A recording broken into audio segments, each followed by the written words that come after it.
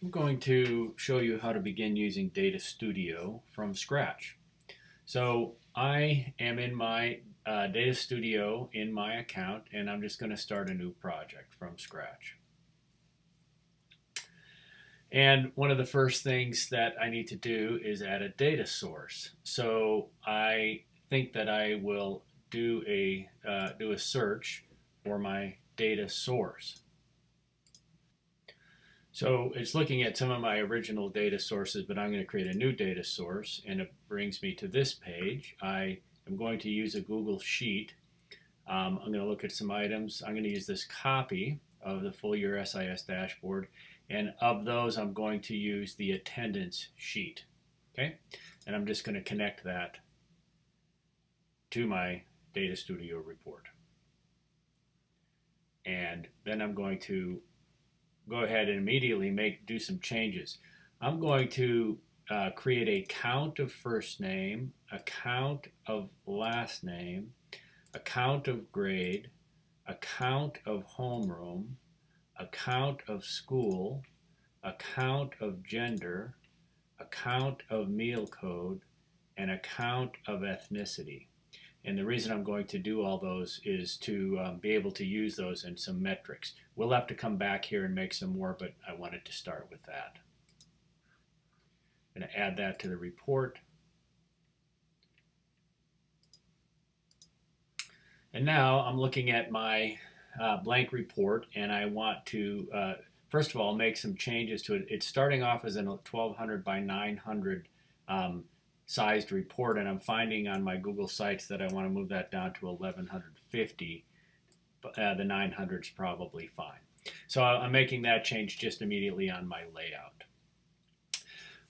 Now I'm going to use some of these tools, and I think I'll just go ahead and add my ethnicity in a pie chart just to show you real quickly. So when I bring this up, it wants to use my lookup column initially, which I don't want. So I just select that, and I'm going to go to ethnicity.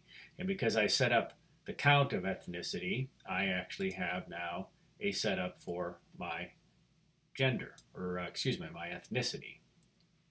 So with that, again, it's the metric is the ID. What I want the metric to be there is count ethnicity.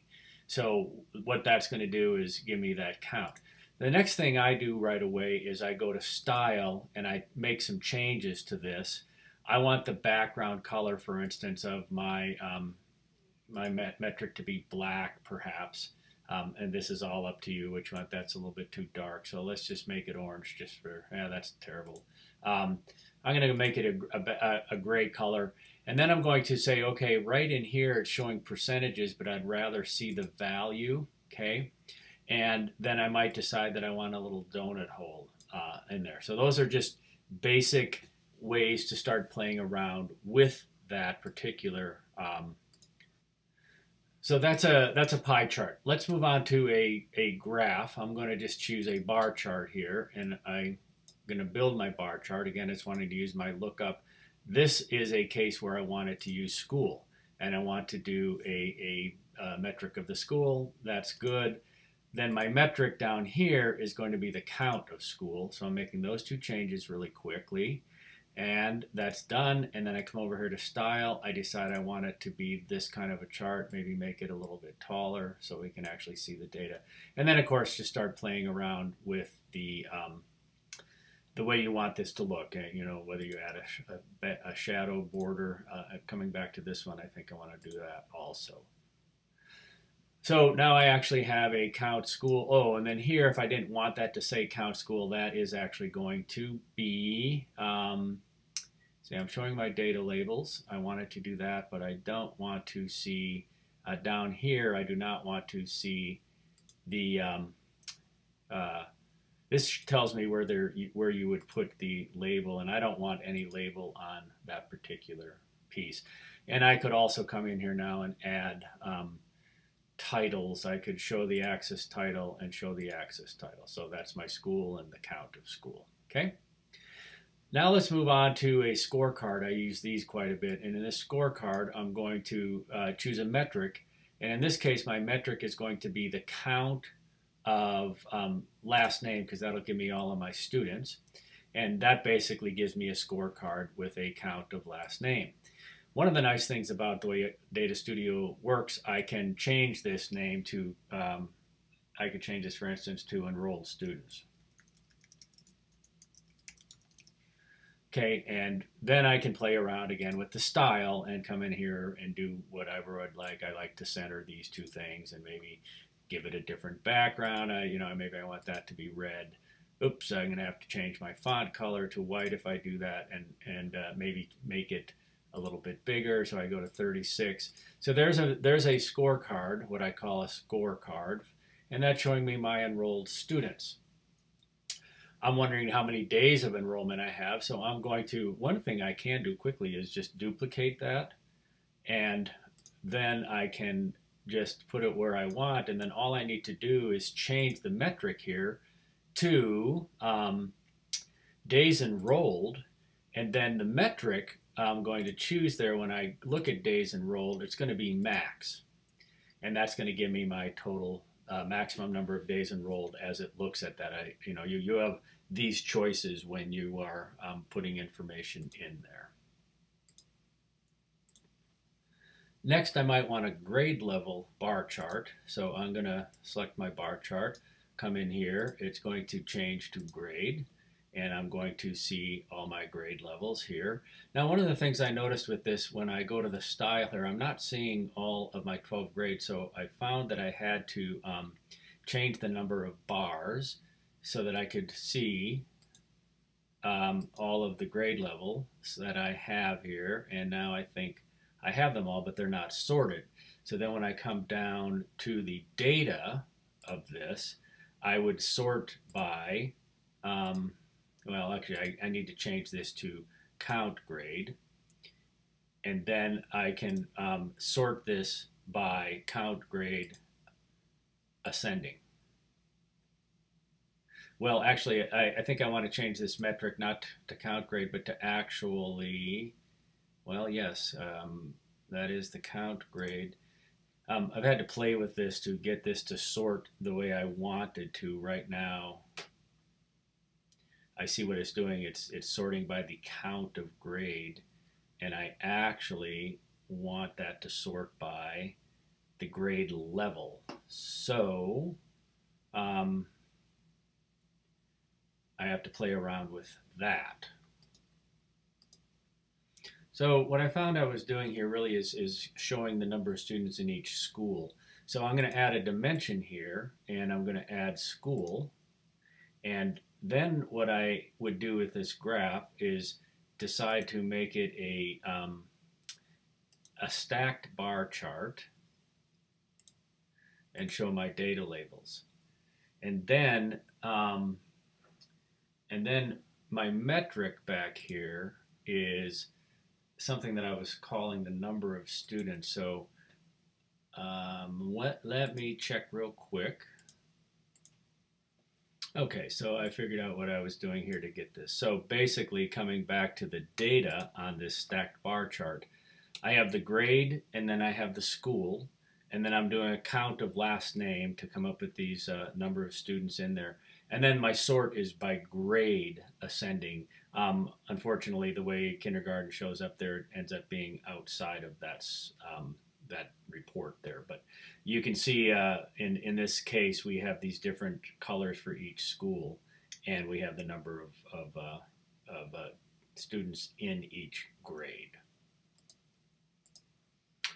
When I'm looking at the data set, there's some things you can do. For instance, I'm not really ever using the lookup or the ID, and I can actually disable that. It doesn't affect any of my data because I'm not using it anywhere, and then it's not going to pop up as a metric that we might start to use. So I want to say done to that. Now I want to add a count of SPED with a scorecard. So I grab my scorecard. Well, you know what? Even better than doing that, I could make a little scorecard, but I'm going to get rid of that. I can just take a scorecard. I find this easier and go ahead and duplicate it. And then I just change the metric. So in this case, this would be my count of SPED. And I didn't create a count of SPED. So you get to that place there. Well, let's see. I could do a count of. Well, no. Let me go ahead and I'm going to have to go back. Here's how I go back to the data source, and I didn't do a count of SPED, so I'm going to do count. Oops. I have to duplicate SPED. Okay, and then this would be in this copy of SPED. I can create a formula that basically is a count. So now I have a count of SPED, and I will go ahead and click here and rename that. This is SPED count. So I'm changing that in the report itself, so it's a metric I can begin to use. And then I say done to that. Now when I come here, I have a metric I can do called SPED count. And that gives me my 304. And again, I'm using the same size scoreboard. So initially in my report back here, this field SPED was it didn't give me it didn't really give me what I wanted for the count of SPED. So I had to duplicate it and make a count. So now that I have my SPED count that I've created and renamed, I'd now like to create a SPED percent. And I can do that by, again, I can duplicate this and come in and immediately rename it. This is going to be SPED percent. Okay. And in SPED percent, I am going to create a new formula for this, SPED percent, and my formula is going to be, one moment, it's going to be the count of SPED. Now I can just start typing here, count, and I can come up here and it's going to give me my possibilities. Actually, it's SPED count, so that's how I named it. So I'm going to do my SPED count. That was wrong, went too fast. SPED, come on.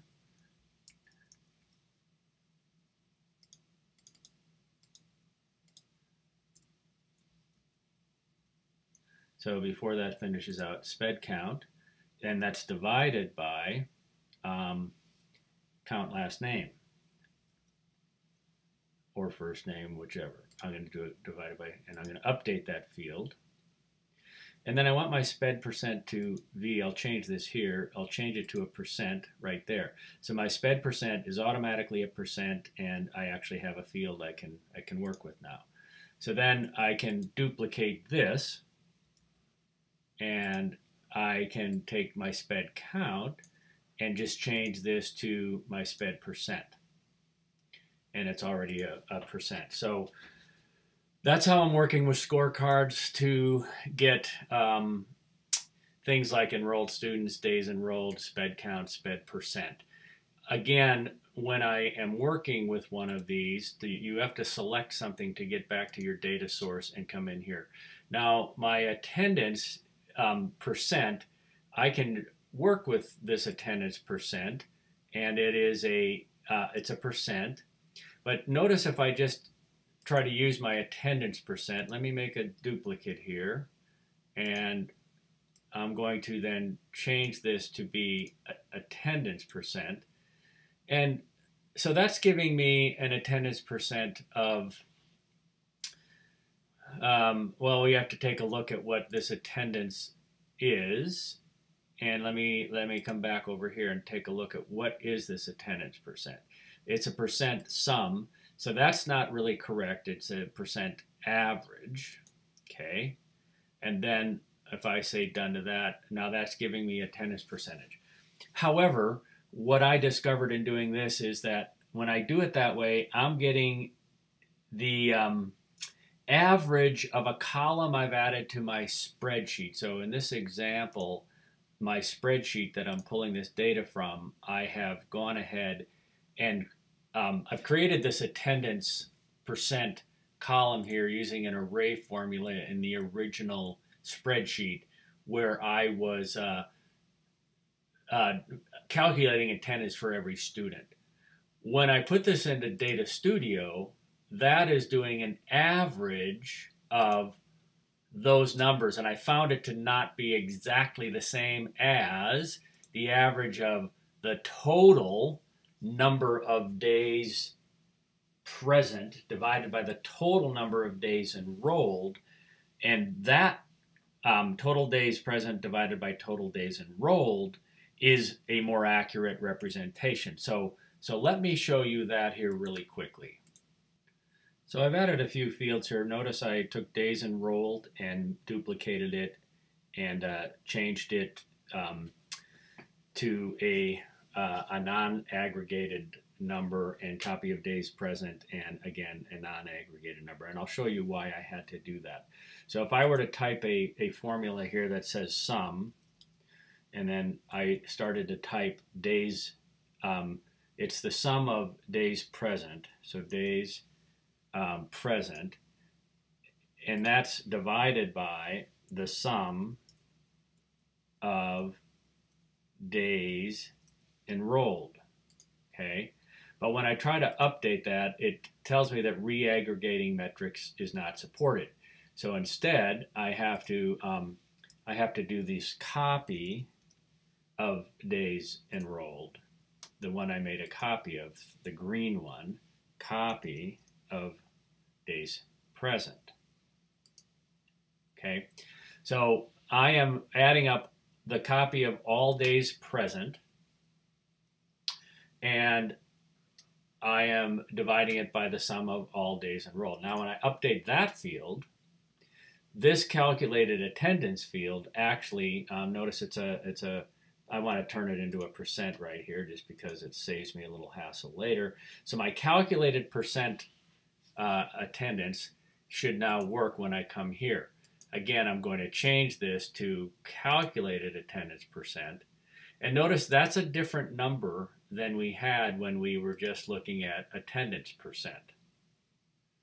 The attendance percent now is a different number because it's doing a sum. But if you saw back a little bit earlier in the video, that is more accurate because it's not an average of an average. And so that's how I found that I had to come up with that, which matched what I had on my spreadsheet.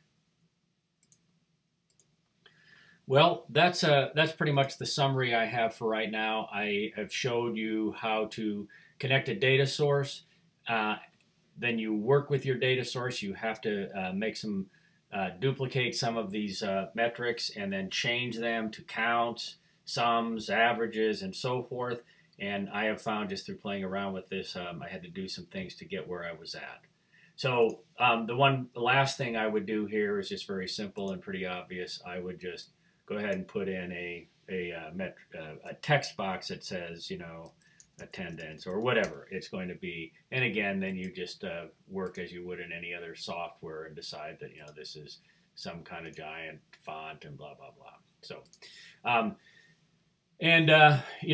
some of these other pieces you have up here, you can put in date ranges, you can put in filters. Oh, we have not gotten to a filter. That would be one last thing. So let me just move this out of the way and show one last thing, which is basically how I go ahead and put in a table and a couple of filters. I'll do that real quick. So I would come to a table and I come down here and I select a table to put in, and by, the first thing I want to put in is first name, and then I would start adding dimensions. I would add last name, grade, yep, I need to add that, then I would add grade, excuse me, I am just doing this too fast.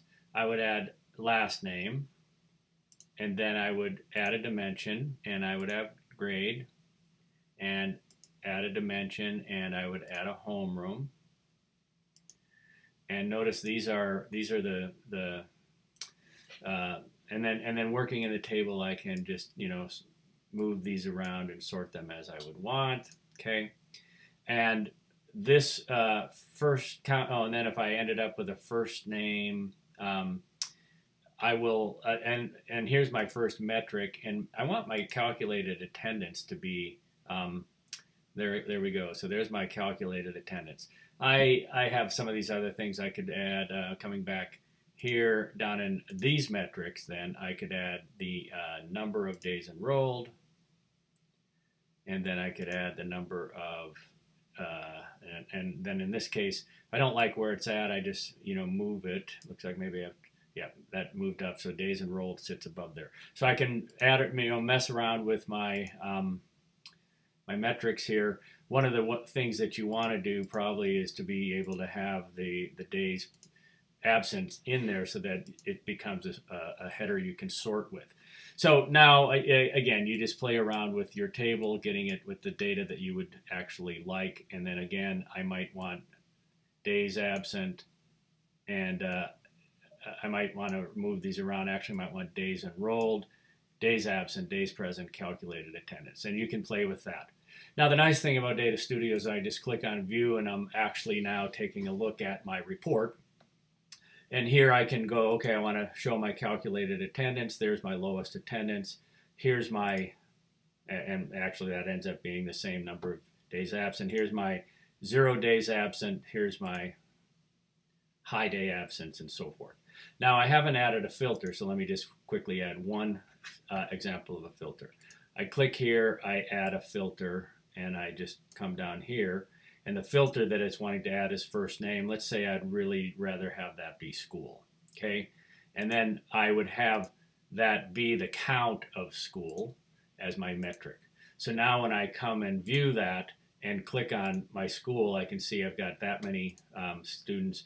And now I'm just looking at the high school students. If you looked at that grade level, you would see that my grade levels sort between grade 12 and grade 8. And then I would just go ahead and add whatever filters I deem necessary. Again, Data Studio, it's great. It gives us a great representation of data, and this is how I'm using it to pull in data from a spreadsheet that really only has some of these columns I'm not using. I added it up. I'm really only using 14 columns of data.